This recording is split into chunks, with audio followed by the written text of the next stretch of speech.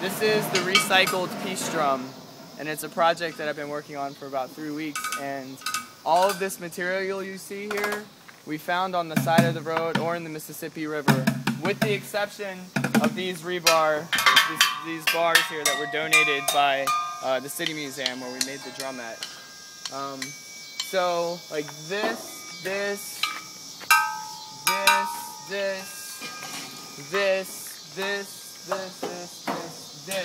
we're all from the river.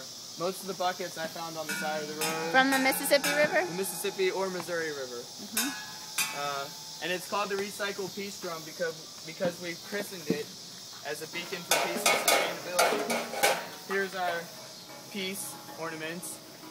This is our sustainability ornaments. 350 is the parts per million concentration we need in our atmosphere to avoid catastrophic climate change. So right now we're at 390 parts per million. Keep that as a reminder.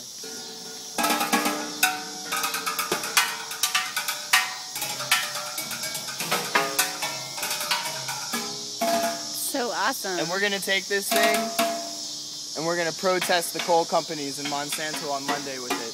And we're going to take it around the country. Here in St. Louis? Here in St. Louis.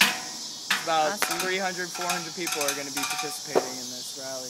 That's awesome. Action, yeah. And everybody's going to be playing the peace drum, right? Yeah, we're going to have a contingent playing the peace drum, yeah. That's awesome. This is to be built still.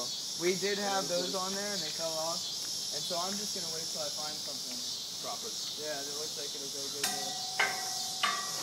But yeah, man, there's all sorts of stuff that you guys can do. So this is set up the